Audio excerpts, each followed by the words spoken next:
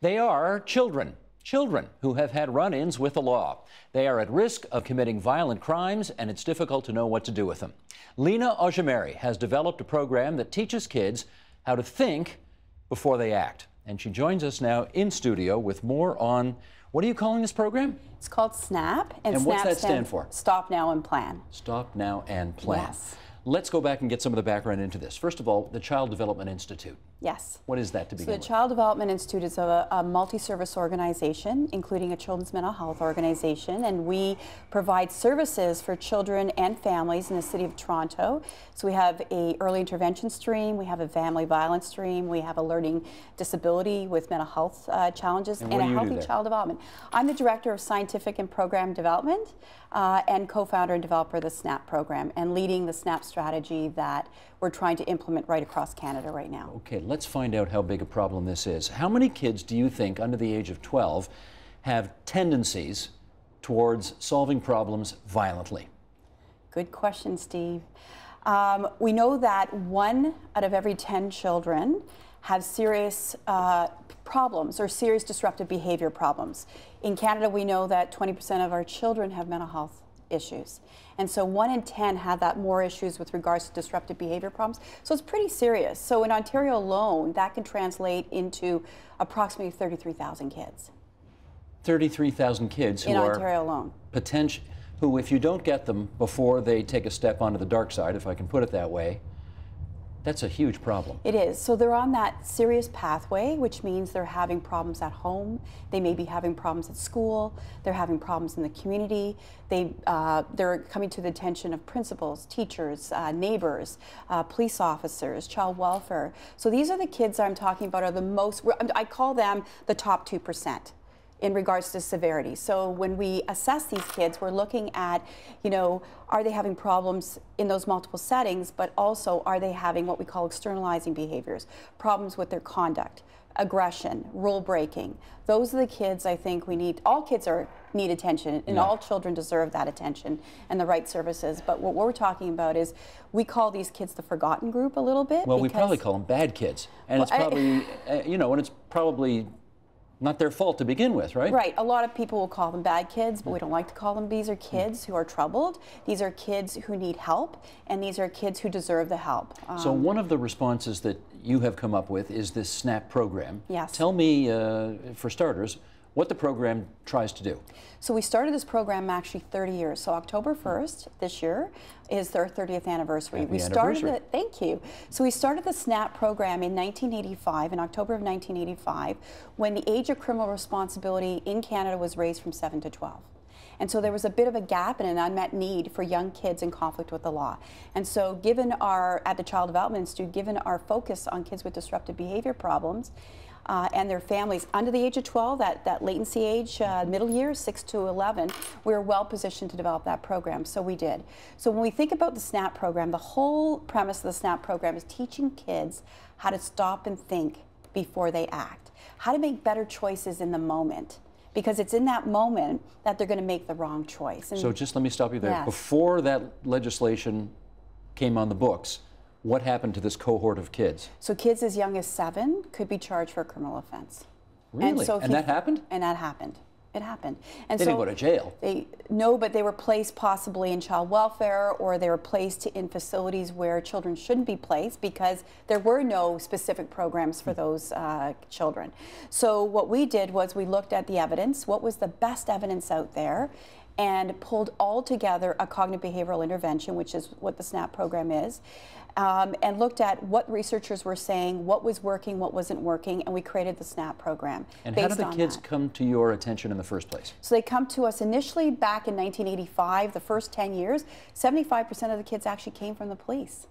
And then in 1999, we did something in Toronto. We actually launched a police community referral protocol, almost like a triage, to build a safety net to catch these kids earlier. We didn't want them to have to come through the police. We wanted them to come through the schools or through other children's mental health centers or community-based organizations that were knowledgeable that there was a program to meet the needs of kids who were going down that slippery slope. So give me, for instance, here. Cops call you, say, we've got a kid who's done what, and therefore we think you need to intervene. So under the new legislation, and that holds today under the Youth Criminal Justice Act, a police officer has two options. One, they can bring the child home, or they can, if they're deemed to be in need of protection, could bring them to the attention of child welfare. So a police officer calls, brings the child home, realizes, you know, they're Saying just... what? This child has done what? Stealing, vandalism, break and enter, could be a lot of different things, assault. And beating up fellow student, that kind of thing? And we've had that. So what the police officer would say, with the parent's permission, we're concerned about your child. We know there's a program here in the City of Toronto. We would like to refer your child to that. Are you okay with that? And sometimes the parent will make that call with the police officer there, or the parent will be given the information from a school, from a teacher, from another mental health provider.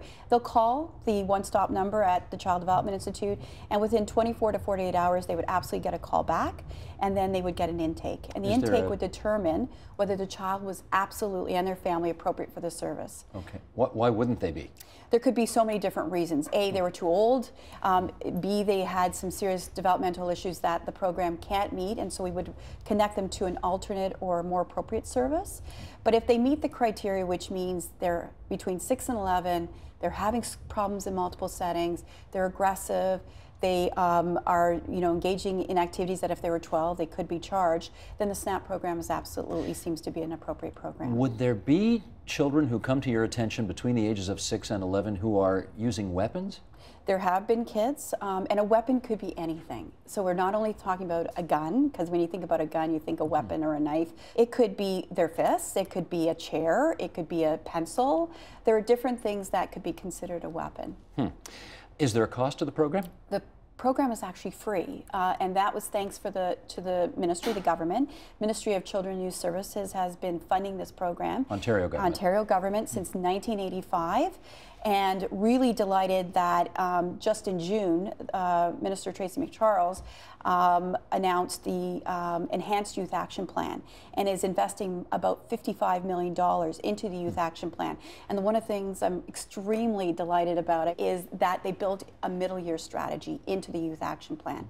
And that's the middle years, the 6 to 11, that I've always coined the forgotten group. So they're listening. So they're now built a strategy, and SNAP was actually identified as a program for the middle years. Can you tell me, again, this is a bit of an old fogey question, so hang in there with me here.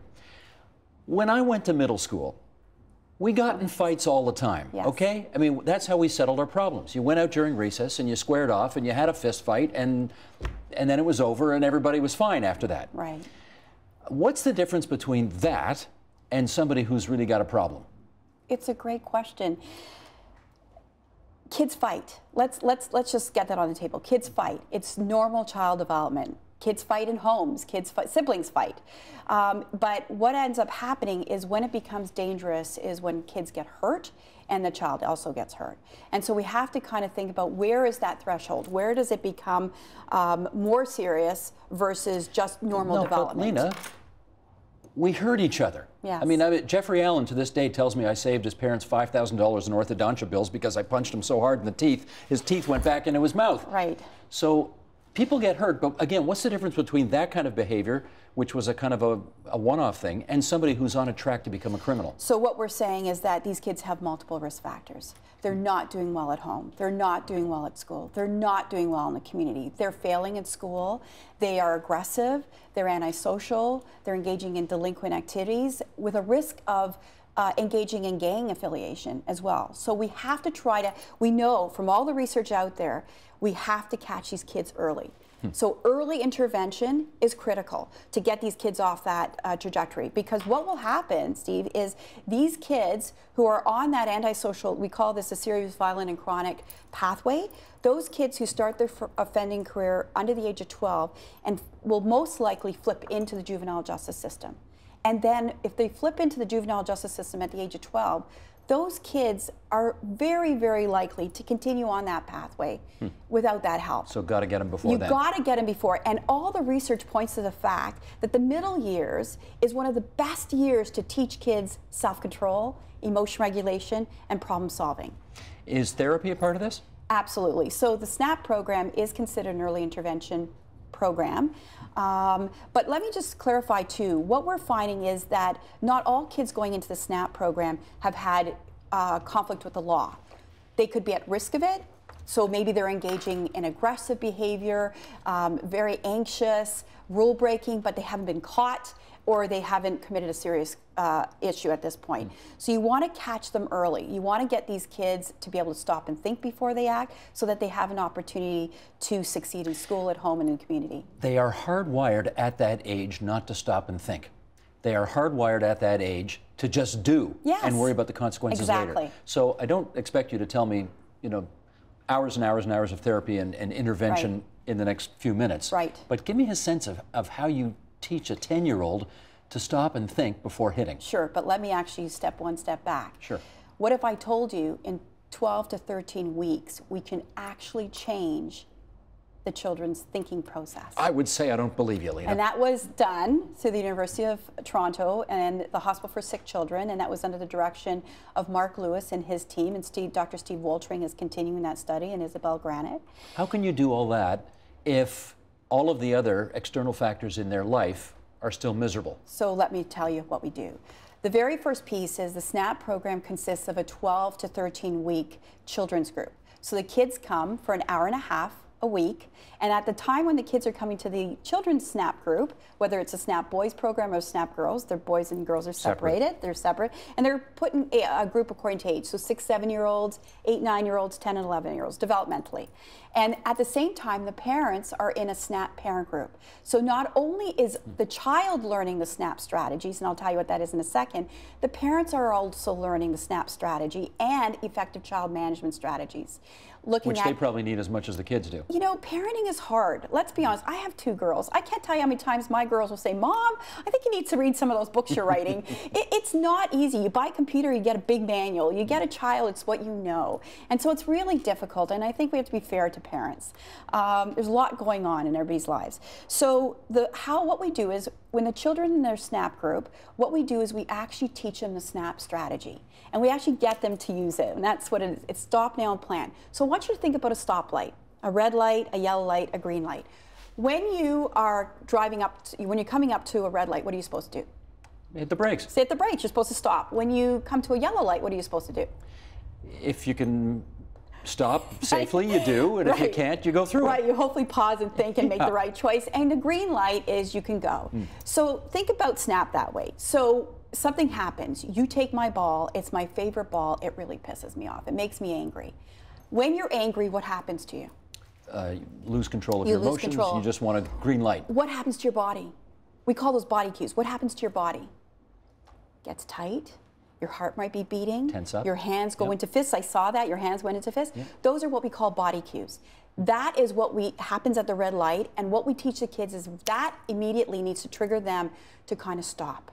Because if they're in that aroused mode, do you think you're going to come up with a good plan? No. No. So in that moment, we say, what can you do to calm yourself down? They took your ball, it's making you red, you could feel you're hot, your hands go into fists. What is something you could do to calm your body down in that moment? And what's the answer? What could you think? Well, take a breath. Take a deep breath. Excellent, Steve. So that's what we would do. We say, you take a deep breath. So everybody, take a deep breath. In through your nose, out through your mouth. It's like mindfulness a little bit. You kind of calm yourself down. What can you do with your hands? If you're a kid who likes to use his hands. Unclench. Unclench, put your hands down. Maybe in your pocket, but you have to be careful. If a police officer is right there and they say, you need to stop, is that a good time to put your hands in your pocket? Definitely not. Maybe definitely not, right? So you have to be careful, right? So take a deep breath, count to 10, put my hands down. Those are calming effects. And then what are we saying to the kids is the yellow light. What do you think happens at that yellow light? Start thinking. You start thinking, exactly. That kid's doing that to piss me off. That's what we call a hard thought. And if you keep thinking that, what's going to happen? It's going to drive your behavior. You're going to have to keep using those calming things. But we talk about, let's replace that hard thought with a cool thought. You know what? I'm just going to take a deep breath. I'm going to figure out how to get my ball back, and I'm going to get it back.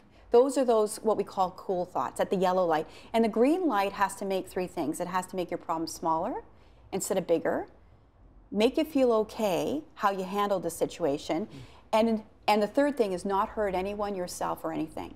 So that's actually how the SNAP strategy works, and that's what we're teaching. So in 13 weeks, we continually go through that scenario using different topics like group pressure, stopping stealing, joining in.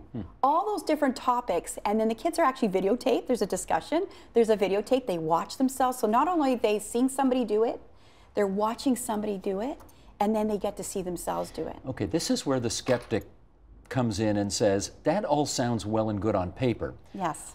But in real life, using your example, if somebody steals my favorite ball and starts running away with it, I'm chasing them. Yes. I don't think through all of these options. You're absolutely right, but we have to start to teach our children and ourselves, especially in our harried and crazy society we're in a little bit, where everything's rushed, how to stop and think in the moment. Steve, we heard not too long ago about the young man who went and chased after his cell phone.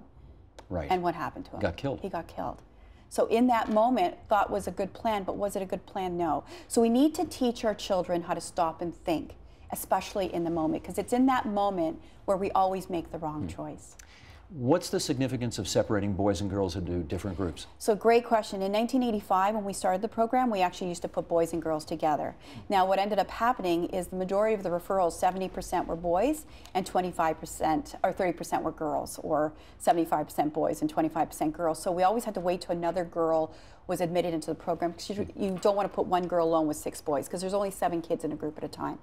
So we knew from the research, having done it for about 10 years with boys and girls, we learned from, because we're very much a scientist practitioner model, where science informs practice and practice informs science. What a novel idea. Yeah, you have to make sure what you're doing is working. These kids deserve the best. So what we realized through our research was that the girls were not improving at the same rate the boys were.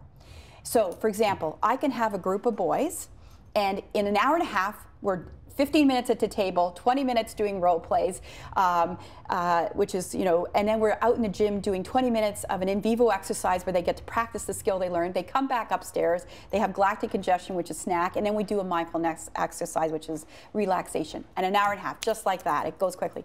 Girls could stay at that table for the whole hour and a half.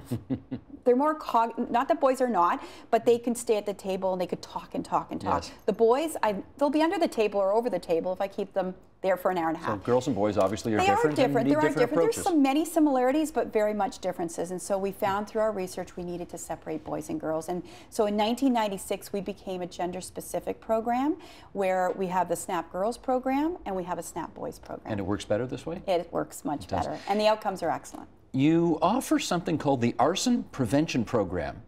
Why do you need a separate program for pyromaniacs among the kids?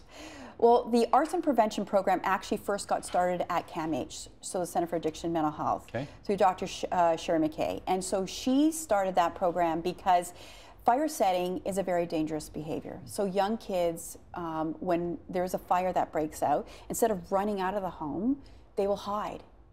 Right? And so it is a very dangerous, we call that an episodic behavior, like stealing. It happens not as frequently unless there's some very chronic issues. And so you need to teach the kids immediate strategies to survive. So you get them involved with the fire department. They learn to stop, drop, and roll, for example, and make sure the home is safe. No candles, no fascination with fire. And if a child is at serious play with fire, you make sure you check, you'll actually do a check. Make sure there's no matches, no lighters on the child. Are you in favor of parents behind their children's backs going into their bedrooms and checking through dresser drawers and all that? That's a difficult question, but when there's a serious problem, you take serious measures. And absolutely, if my child was at risk of fire play or fire setting or fire interest, I would absolutely do a check before they come in the house and check their backpack and check their things to make sure. And I would not have those kind of things in the home that they can get into. Would you do that sneakily, or would you tell them you're going to be doing it? No, I would absolutely sit them down calmly and tell them this is the plan. I'm worried about you, I love you, I care about you, so this will be the plan going forward. From this point forward, I'm going to check just to make sure. I'd love you to tell me, but I need to as your parent.